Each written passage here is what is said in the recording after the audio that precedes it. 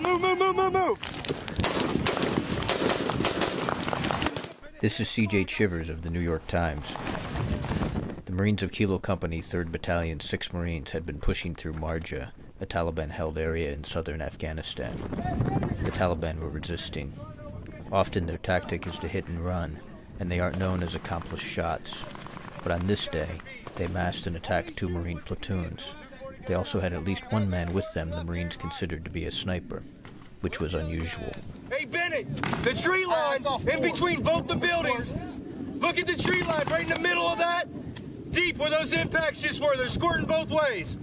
The squirters, as Sergeant Brian Rogers, a squad leader, called them, were Taliban fighters a few hundred yards away, trying to escape across the open steppe.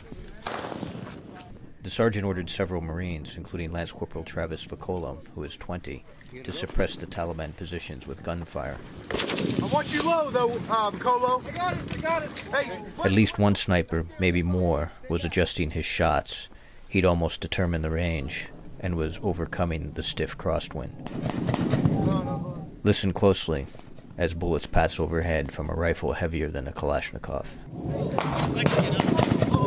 Right over. The Taliban usually shoot poorly. Not today. Sometimes in a firefight, inches matter. A dirt wall in the right place, like this one, can mean the difference between living and dying, especially at times like now, when a gunman in hiding has found the range. Hey, that's accurate fire! Give you a direction and distance. The sniper is likely using a rifle like these, which were found hidden in an Afghan home several hundred yards away. They're Lee Enfields. One was made in 1942. In the right hand, it's still deadly. The Marines here were working on a clear, an early step in the phases that now define American counterinsurgency doctrine. The goal was to push the Taliban out of the area so that government might be established and security transferred from American to Afghan hands. They expected this fight. They expect more. In a lull, Sergeant Rogers ordered a Marine to fire a smoke grenade near the presumed sniper position. Not too far. You're marking the building. Hit him. Yeah, that's good. That's a good shot. That's money. Yeah. Its plume will mark for incoming air support. The sniper replied. Oh, he didn't like that, did he? Oh, that pissed you off a little bit. This is 2-2. I got green smoke on the ground in front of the building we're taking very effective fire from. How copy? Afghan troops fired rocket-propelled grenades. The return fire built. They're accurate. It's not a it's got to be a sniper. He's got to fire. Heads up. Hey, keep your heads down. Sergeant Rogers ordered his troops back behind the wall. Get here. Peel out again. One at a time. One at a time. Hurry up, Vicolo. Hurry up, Vicolo. One at a time. They're in this building. The other little one. That one right there. Woo. That one was close. Keep your heads down if you're not firing. Woo. The rounds passed by helmets. Hey, Then the cry went up. We got it. We got it. A Marine had been hit. Keep your arm lifted. Push Vicolo. It's Lance Corporal Vicolo. Though he had barely been exposed, Lance Corporal Vicolo had been shot through the shoulder. His bad luck was mixed with good. The round missed the bone. This was his second combat tour. He's the son of a Vietnam veteran. At first there was dread, but as his friend sensed his luck, the jokes began. Can I get a picture later? That looks really cool. Vicolo was lucid. He gave his medical tagging information. KV 4647 OPAWS. What is it? KV 4647 OPAWS. Had the bullet struck Vicolo an inch to the right, it would have shattered his shoulder joint, changing his life. 7 OPAWS. 8 inches to the right, it would have found throat. He's okay. He's back on his gun. One instant of good fortune means little the next. After Vicolo was shot, Marines working at a distant camp fired at least one guided ground-to-ground missile to help Kilo Company's fight. The ordnance did not hit the compound from which these Marines were taking fire. It hit another nearby. several hundred yards to the left. At least 12 Afghan civilians were killed, including 5 children. An ugly day turned uglier for everyone involved, and presented the Marines in Marja with a fresh challenge when the fighting would finally let up. Then, they would be seeking civilian support.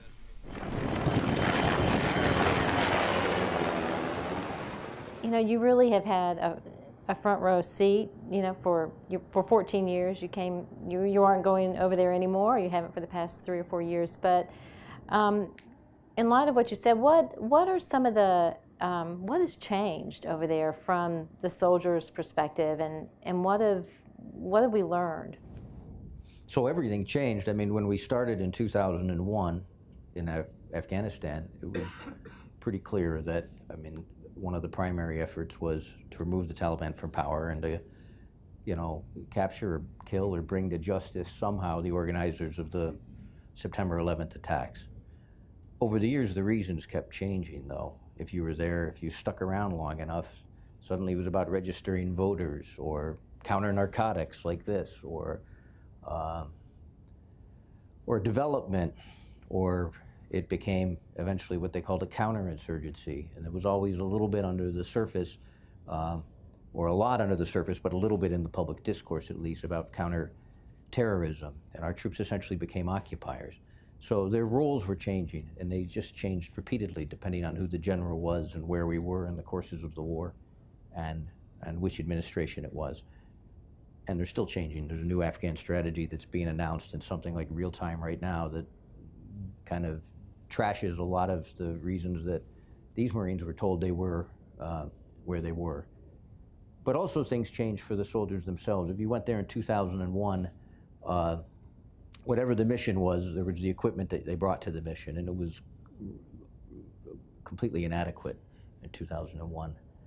As the years went on, the equipment started to catch up, and the soldiers' experience of combat began to change around that. And what do I mean? Like, the uniforms changed. It took a few years, but eventually they got fire retardant uniforms. They got better ballistic plates that they wore on their protective equipment. They got different helmets. They got eye protection, ballistic eye protection, which prevents a lot of wounds that are easily preventable, but no one had done anything about up until that time. The weapons changed.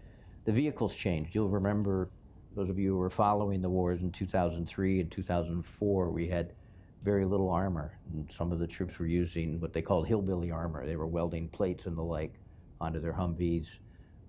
As an insurgency was rising around them and firing into their vehicles and detonating bombs along the roads, they were in essentially things that weren't more defensible than, you know, a Honda Civic.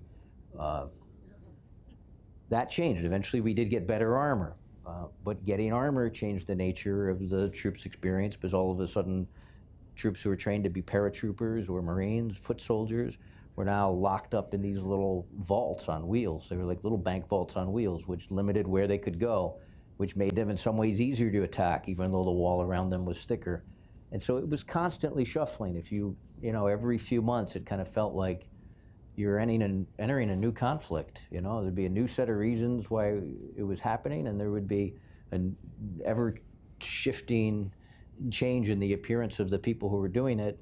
And, you know, it finally started to let up, I think, in around 2012, when we really started to bring it back down to where it is. And of course, then it flared right back up. So who knows what 2019 looks like.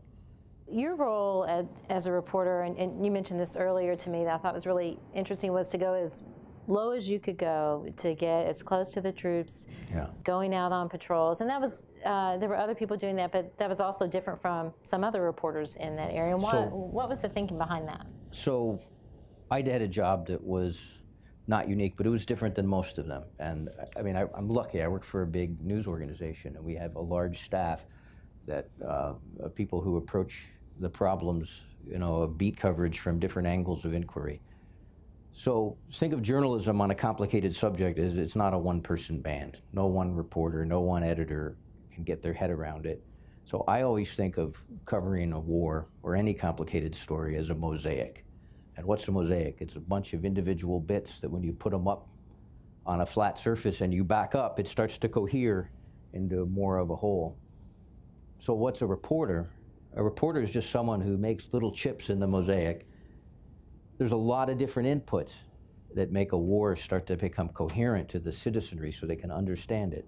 Some of those inputs necessarily come out of Washington, from where the wars are organized, or out of Tampa, which is for these wars, that's where the Central Command is based, and that's where the wars become operational, where they actually are they're guided through Tampa and through some other bases in the Middle East. Those are necessary inputs, but they're not enough.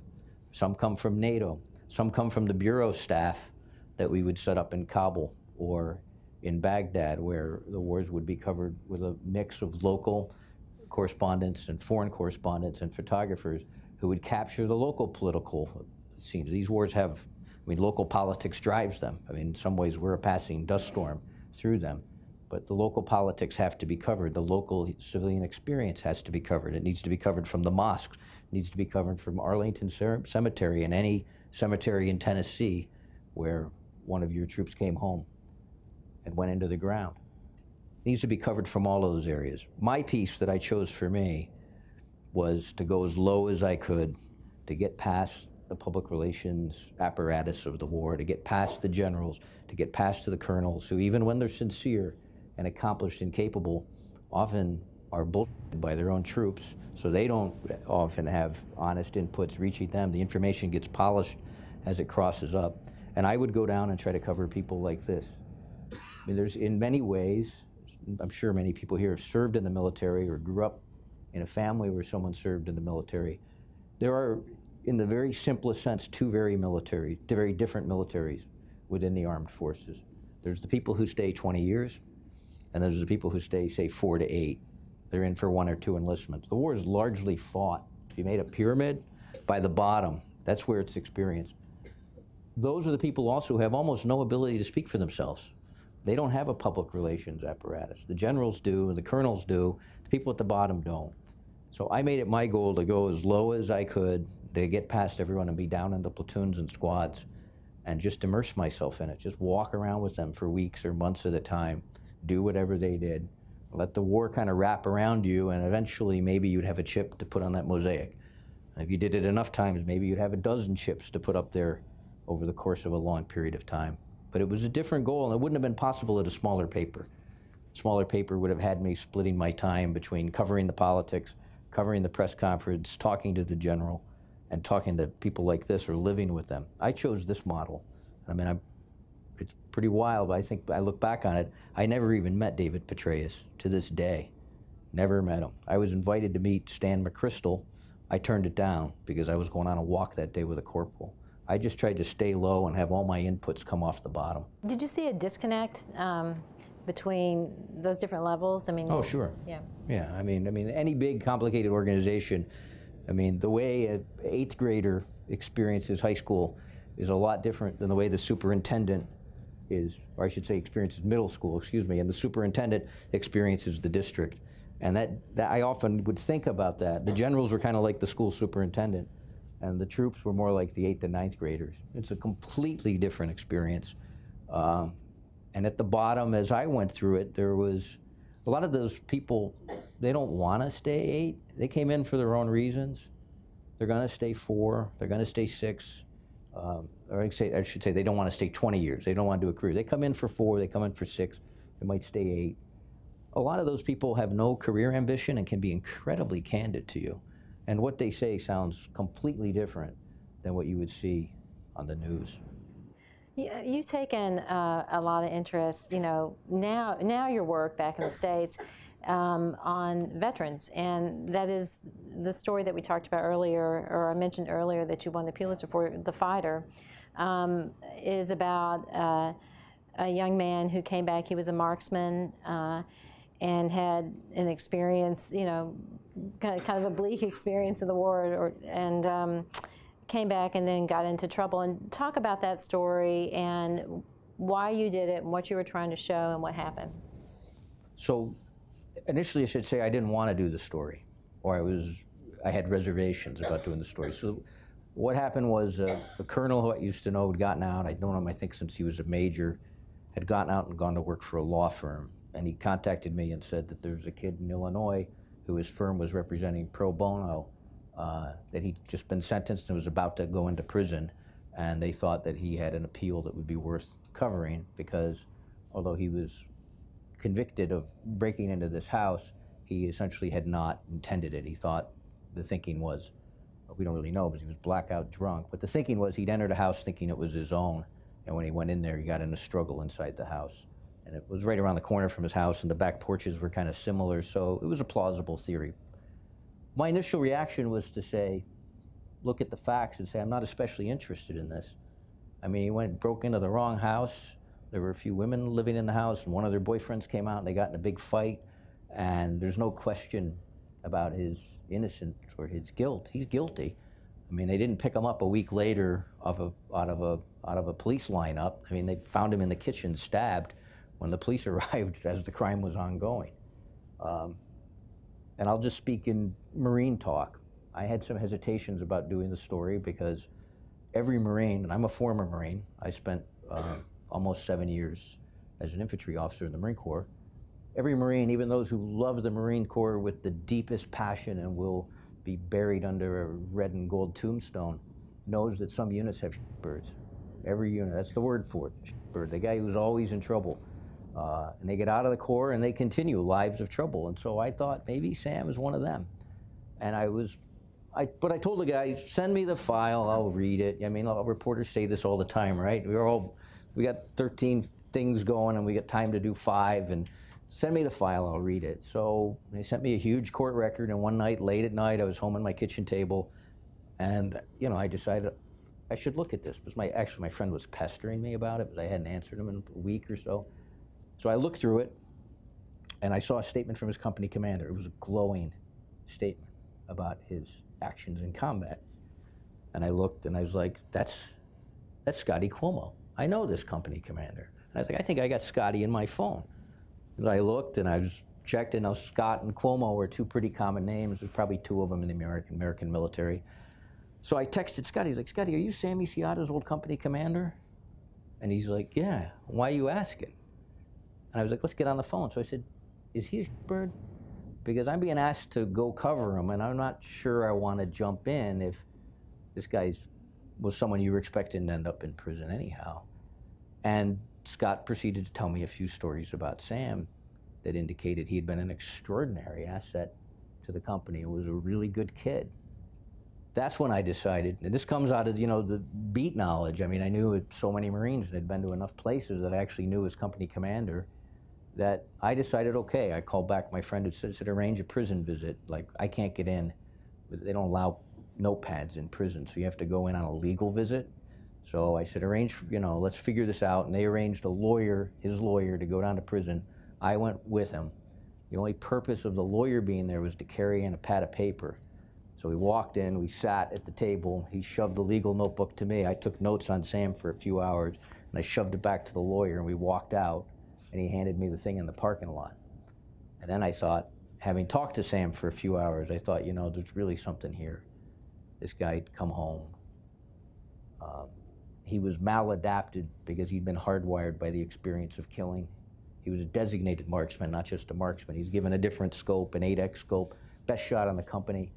And his job is to overwatch everybody else as they move. And he'd killed a lot of people.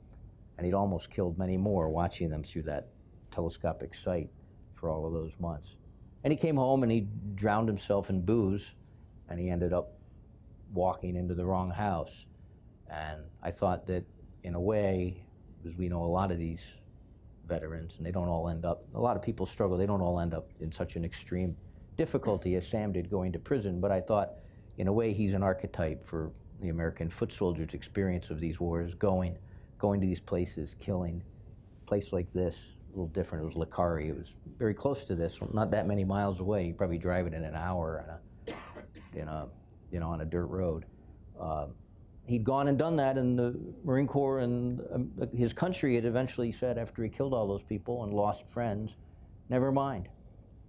We don't want that village after all, and we just left. And he came home. That's a pretty hard thing to tell a kid. He'd come home and had struggled. And so I thought the experience that I was going to show was about the difficulty of this arc, war and the time after, and how it had played out for Sam. I had no idea they were going to release him from prison. It wasn't my ambition to advocate for his case. I mean, as far as I could tell, the case, I mean, he had the book thrown at him, as they say, but it was a legitimate conviction. That's inarguable. No one involved would argue Sam's innocence. They would argue extenuating circumstances should have influenced what he was charged with and perhaps what he should have been sentenced with. And then it came a whole discussion about rehabilitation versus punishment, too, what would be best for Sam's long-term prospects in society. So these elements all were floating out there, but I was just going to try to tell the story of this, the arc of the combat experience for a class of Americans who we asked to do extraordinarily difficult things and we turned our back on when they came home. That was my ambition.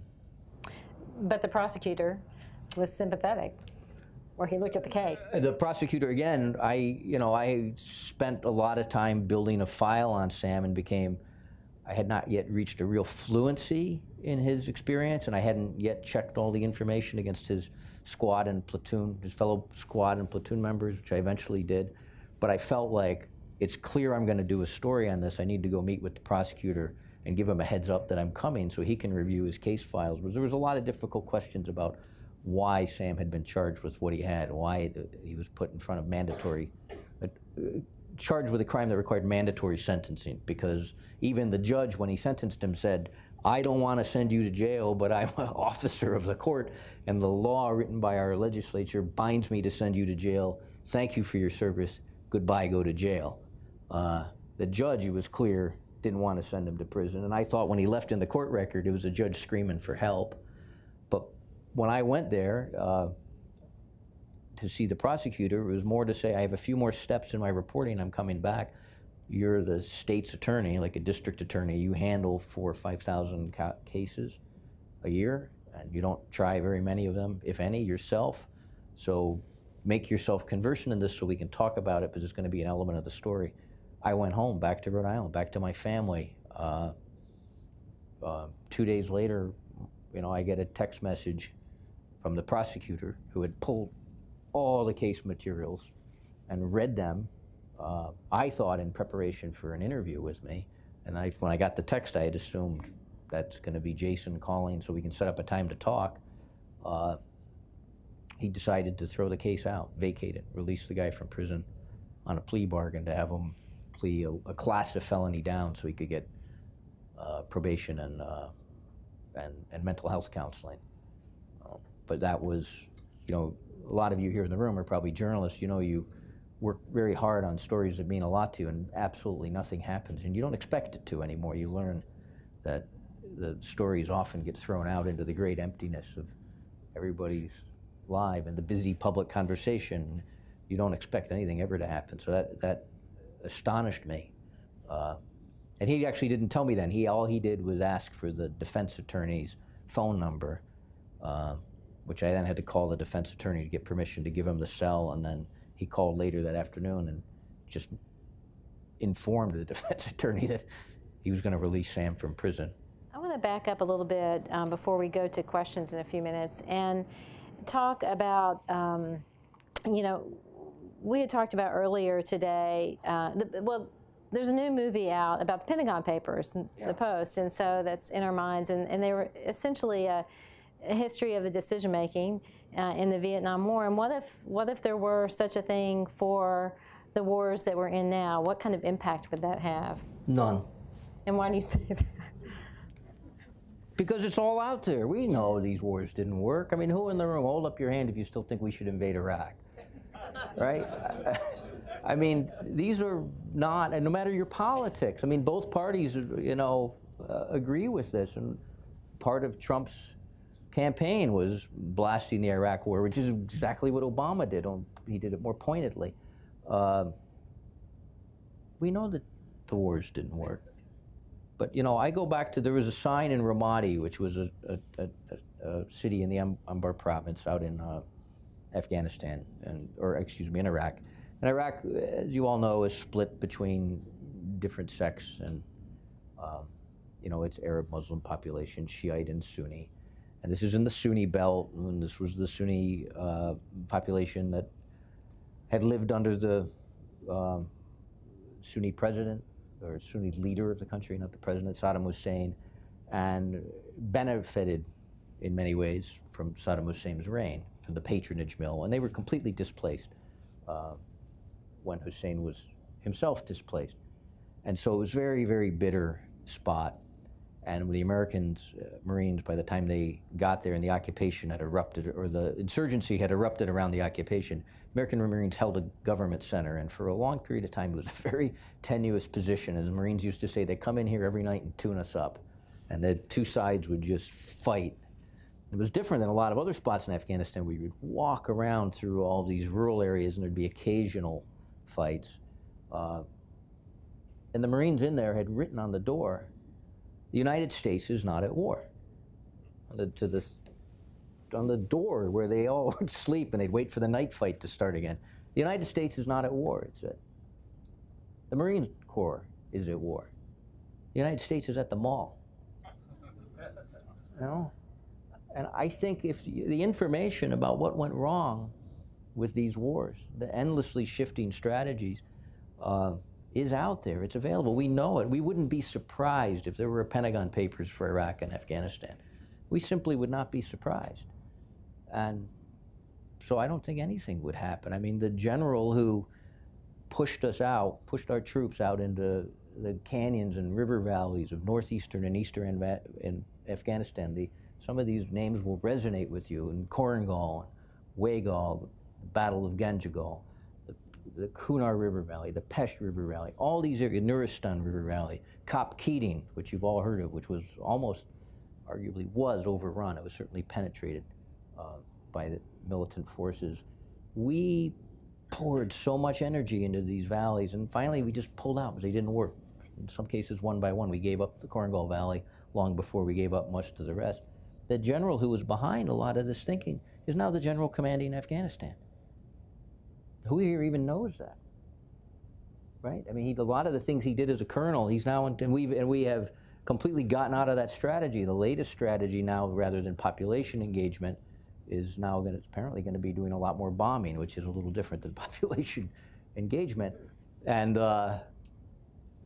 you don't see a word of this in the larger public conversation. You do among people who do what I do, but you don't hear it I don't hear it in my neighborhoods. I don't hear it when I go fishing. I don't hear it in restaurants. So I think the Pentagon Papers could come out again and it wouldn't change a thing. And I'm sorry to say it. So there's a new project at the New York Times. Yeah. I'm going to let you talk about that. That is starting up in a couple of weeks, I think, right? Yes. And we'll have some of the voices from soldiers, from some of the people you don't usually hear from. Why don't you talk about that? So from 2009, I think, to 2014, we had a space on the website that kind of operated like a blog where we took a lot of submissions from soldiers in combat and from recent veterans. And it was, I always called it sort of a garage band. It got excellent editing, but the editing was episodic. So there was no editor really assigned to it. So someone would get a submission and we would try to get someone to do an edit and a copy edit, to engage with the writer, often who had very little experience writing, much less news writing. And over time, it did get some people who wore the hat as editor, but they either left the paper or succeeded and were promoted up, and the site basically weeded over and died when all the blogs at the New York Times were shut down around about 2014. It was a tremendous site. It had an unbelievably engaged following inside the military, mostly at the lower ranks. It also was an extraordinary tip engine. All sorts of people came to us throughout war to tell us things that led to, big coverage in the newspaper. And we lost it. And for years, it's bothered me. And in the last few months, we've managed to get inside the paper the funding to do some hiring, and we're bringing it back. This time with a full-time dedicated staff editor who's going to start in about 2 weeks.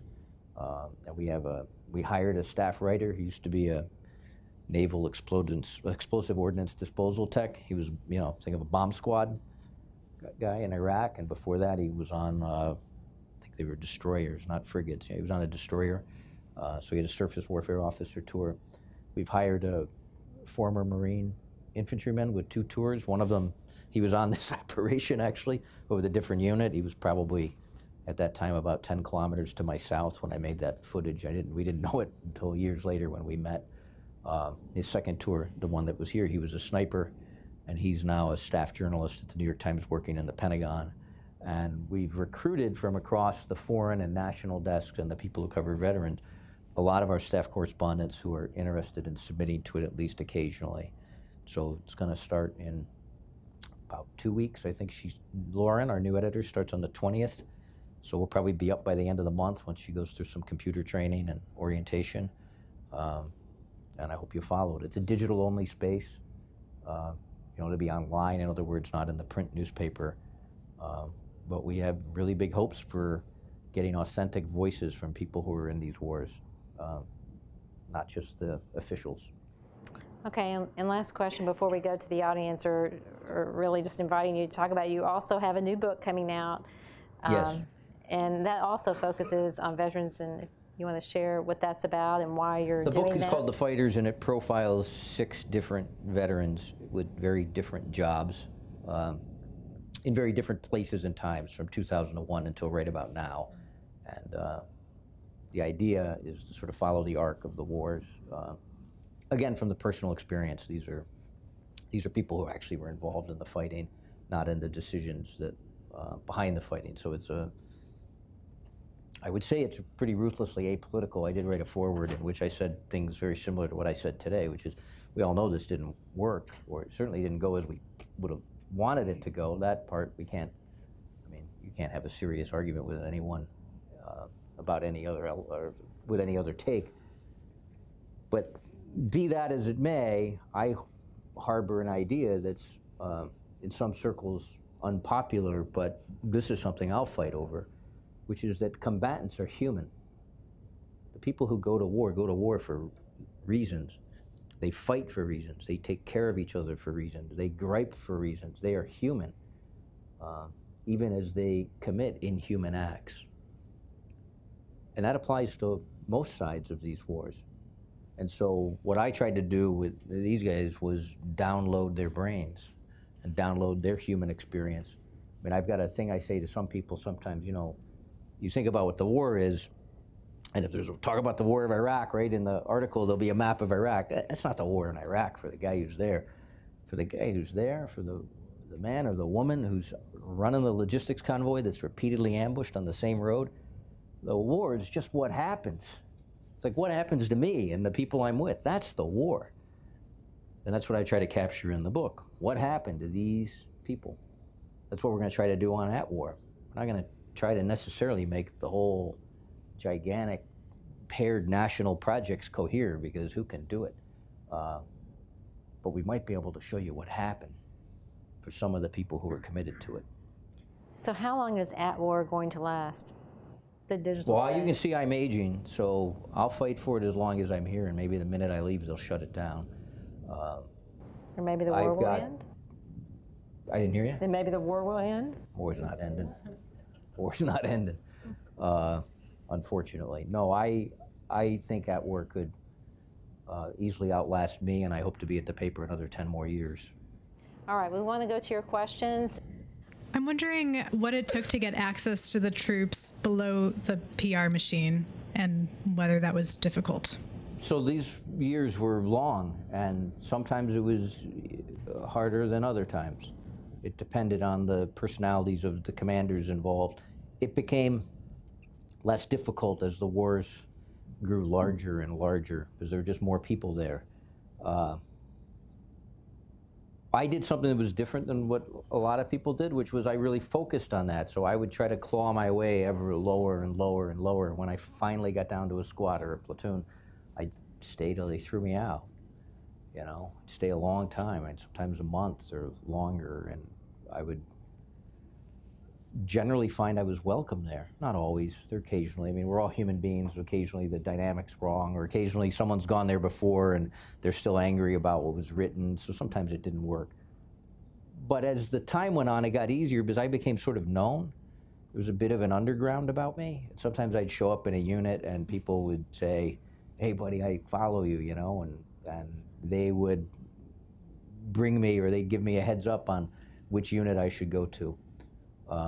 But there were times when you couldn't get out. But I would say, I don't know, I would say in Afghanistan, by the time it heated up, you know, and really was heating up in 2008, and then again 2009, the Obama first term, where, you know, he redirected us to Afghanistan, it was pretty damn easy to get out. Well, thank you for what you've done. And I just have a question. It seems to me like I read about people like you who write about wars, and it seems like you subject yourself to a lot of personal danger. And I'm kind of wondering, I'd like to hear a little bit about that and how you deal with that and how your friends and family deal with that. So the answer is, you know, 2 syllables, 1 word: badly. That's just being honest. I mean, in order to do, are there veterans here of the wars? Hold up your hand. There's going to be some. Yeah.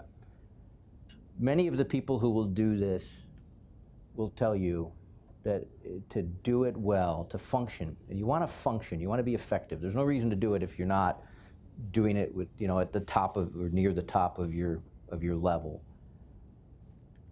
And if you want to do it in a way that you don't come home with a lot of regrets, which means you don't do something that harms someone else, then it's full on. And you have to switch yourself off. I spent years with almost no emotions. I just switched them off. They were in the way, right? I've got to cover this, and this guy's a mess. I'm an observational instrument. My job, I've come all the way here. I need to cover this. So I just didn't feel anything for a long time. I mean, you just box it all up.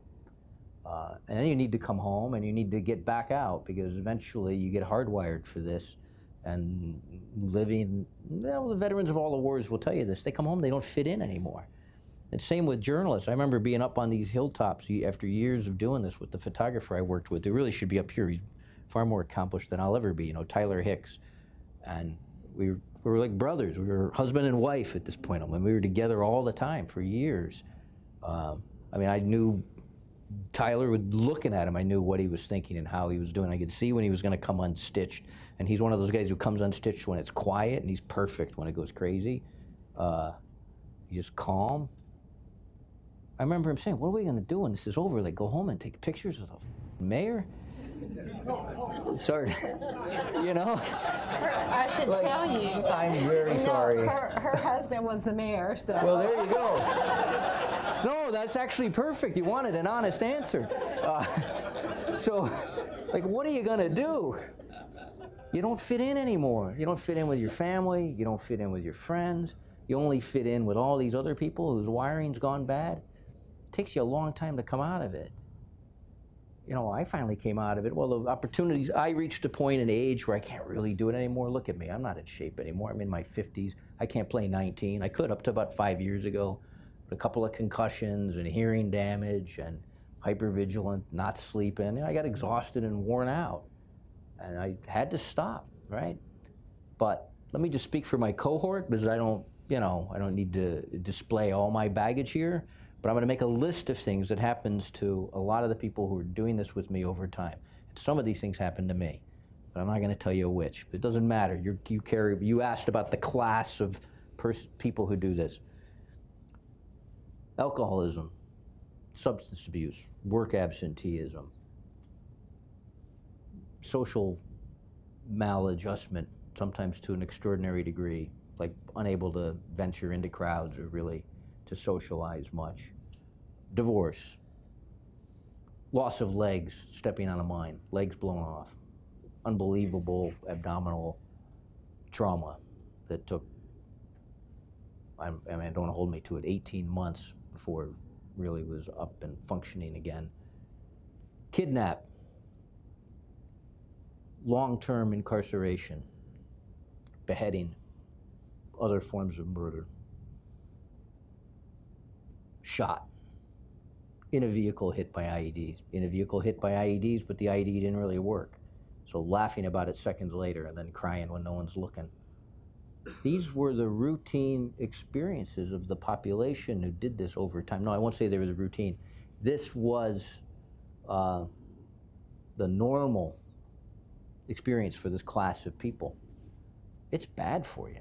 It's bad for the people around you. I tell people, I get asked a lot of times by people who want to go do it, how to do it, and I tell all of them, don't do it. There's a lot of other ways to cover it. I was stuck with it. I recognize how I got into it. I didn't set out to do this. I was a former Marine infantry officer. I had a Ranger tab, which doesn't mean it's that big a deal, but it means I'm fluent in Army, so I can talk to the Army. I'm kind of got like a purple meat stamp from the Army, which says I can walk among Army soldiers, and they generally won't immediately tell me to buzz off. Like there's some chance that I've been, like I said, meat stamped in one of their tactical academies, if you want to look at it that way. And I was in New York in 2001, a few blocks away when the first planes hit the World Trade Center, and I was almost to the second tower when that plane hit overhead. I had to do this. I couldn't have imagined staying home with my particular background, both like technically and tactically and socially. I couldn't imagine staying home all these years while we waged these wars.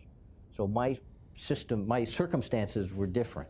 I was sort of slotted for it, and I mean, I wasn't going to stay home and in another beat because I would have felt guilty all the time. And when I know this because when I went out and came back and I'd be home for a month or two, I felt guilty the whole month that I was home because I wasn't back there. That said, you know, if you don't have that background, and as the wars now have a shape in which we generally understand them, I think it's less essential for people to do some of this, you know, capturing what I did, capturing the actual experience of combat. I think that is reasonably well framed, and we'd be better served covering the mosques and the cemeteries and the civilians and all of these other chips in the mosaic. And the other thing that's happened is now it's a much smaller opportunity to go see and immerse yourself in small unit combat. Why? Well, we did it in Libya, and we started to do it in Syria, and then we were all getting kidnapped. So the map, like the threat map, if you think, oh, the map's red, but I think I can dash in there for a couple weeks and get out all right if I go with this guy because he knows how, and he's got, you know, his uncle runs this road, so we'll be all right if I stay in this area with it. No, you don't do that anymore. The map went black. You go in there, you know you're probably not coming back, and nor are the people you take with you. So we lost a big chunk of the map to the criminality. And now the American military, you know, in the height of this, when that video was taken, I mean, we could go chart it out. There are probably about 200,000 American forces deployed on the ground in Afghanistan and Iraq. There was an enormous opportunity to go out there and try to look at this and understand it and document some portion of it. Now we've probably got, in the two wars, closer, I mean, don't hold me to the numbers because, again, I don't have the chart in me, but it's probably under 15,000, right? So it's less than a tenth of what it was. And our posture's different. We're more in advising and training roles, so you can't go find it.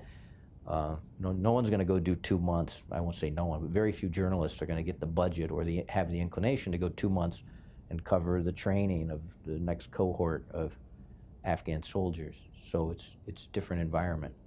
I was a reporter for a good number of years. I've never heard observational instrument, which sounds actually much more profound than whatever I did for a living. We have a question over here.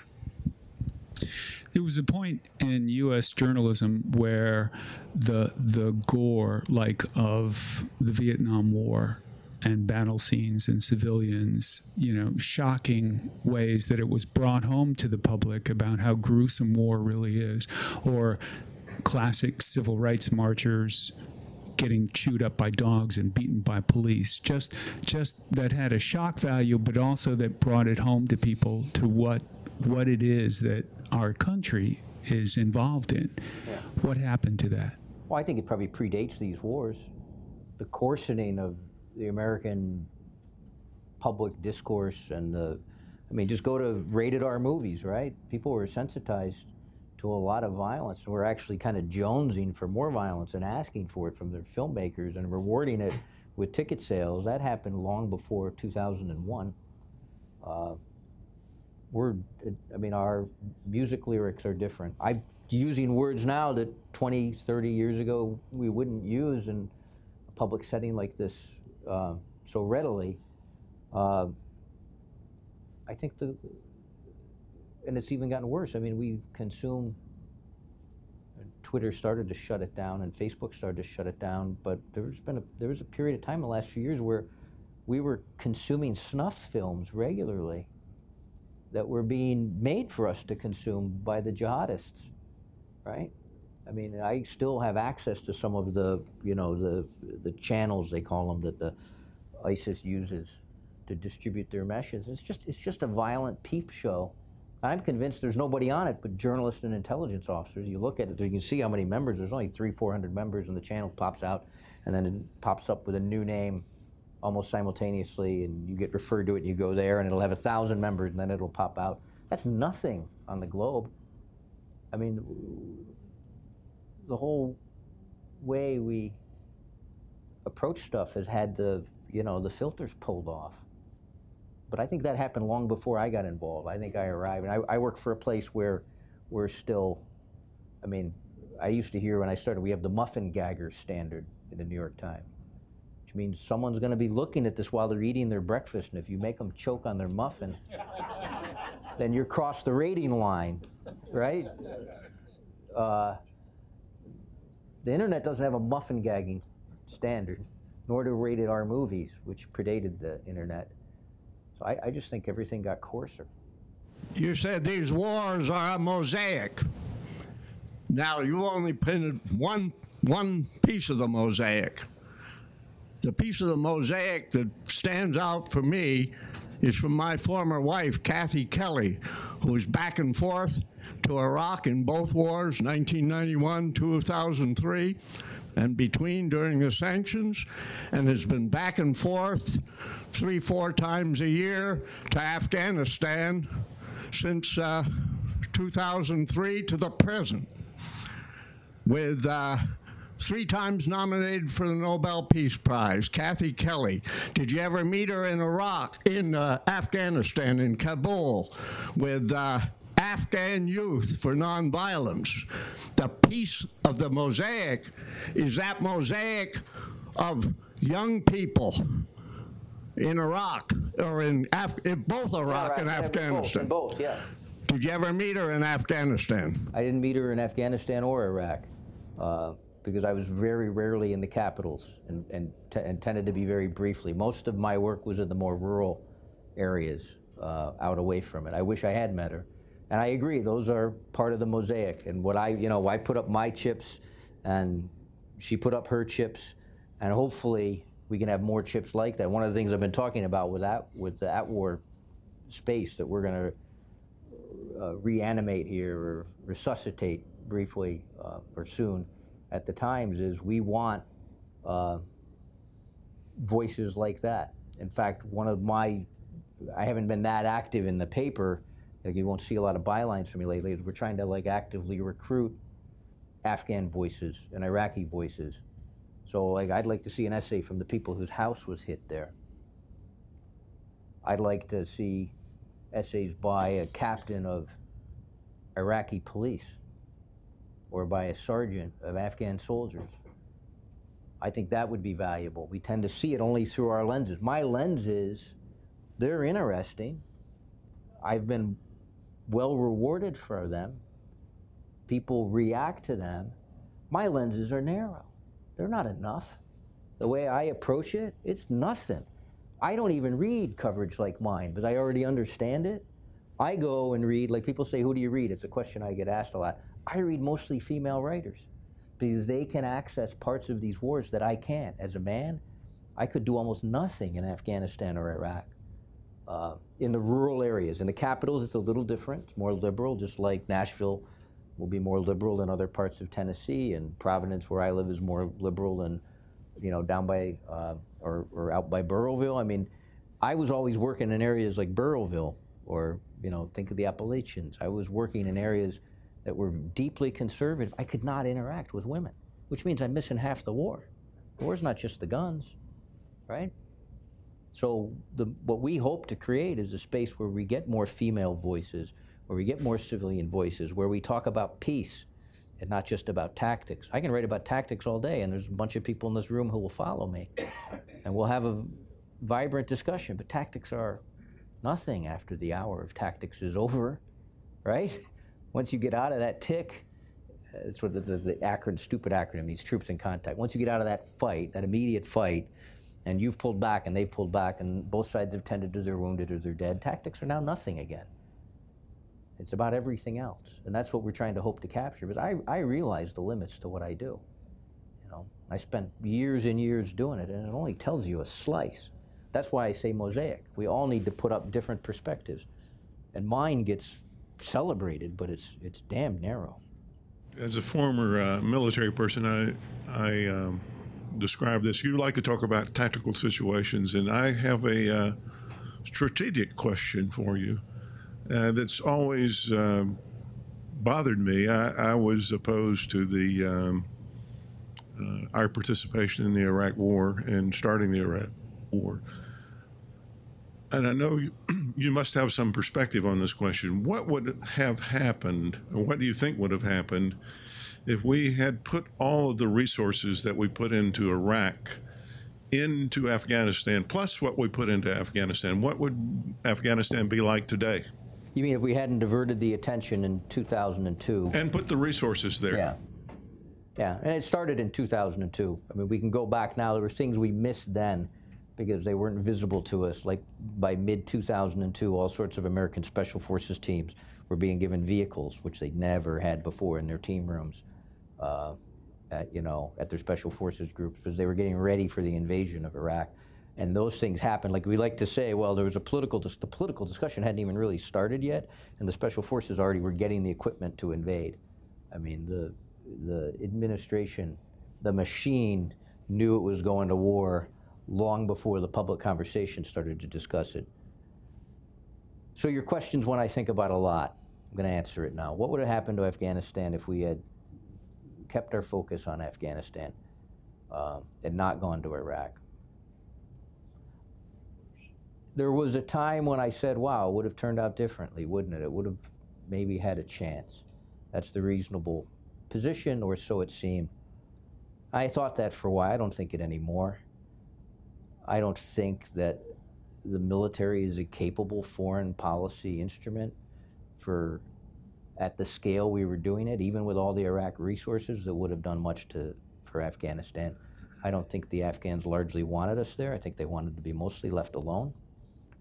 I don't think you get a bunch of 20-year-olds to drive around in vehicles in a foreign country and can't talk the language and are armed to the teeth and nervous that people are going to get along. I don't think the people of Tennessee would get along if a foreign army was driving around in here. I just don't see it happening. I think, I don't think I'd get along with people who walk through my garden on patrol. Or if my neighbor shot at him, came into my house and searched it and flipped over all the furniture on the way out, which was routine behavior. I don't think it would have, I think we still would have had trouble in Afghanistan, even if we didn't go to Iraq. And I say that watching the things we tried to do in Afghanistan that were irrelevant to Afghans, like going out and registering voters, right? How'd you like to get shot on a voter registration patrol in a country that doesn't even really want an election? Right? I watched them. I mean, we took on these projects that to us are understandable, like women's rights. I get that. You get that. Everyone in the room gets it. But what if you are training young women to go home and exercise their rights and then they're being beaten up for it?